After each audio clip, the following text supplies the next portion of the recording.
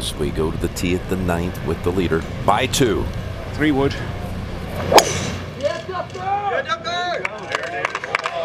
And one thing about this kid is he just idolized Ben Hogan. I mean, I know he's trying to get that steely calm from Ben Hogan. He's read all his books. He studies everything he can about him. Jason Dufner doesn't hide the fact that he really likes Ben Hogan's golf swing and has patterned his swing after it.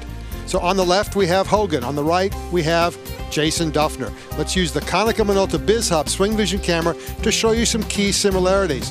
First, as Hogan takes the club away, it's one piece with the hands lagging going back. Now Jason Dufner, as he takes it back, the same lag with the hands. Now as Hogan goes back to the top and changes directions, he's going to get wide in the takeaway, but then watch as he starts back down. He's going to really tuck the right elbow into his rib cage. He's going to really start to unwind his lower body, and look at that narrow position on the way down. Jason Dufner on the right does exactly the same thing. Wide with the left arm in the takeaway, but then tucks the right elbow in and gets very narrow on the way down.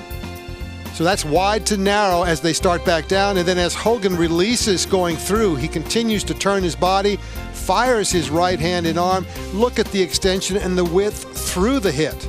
Jason Dufner on the right, the exact same thing. He releases the right hand, gets the extension. So both players are wide to narrow to wide. Think of that if you want to improve the consistency of your ball striking.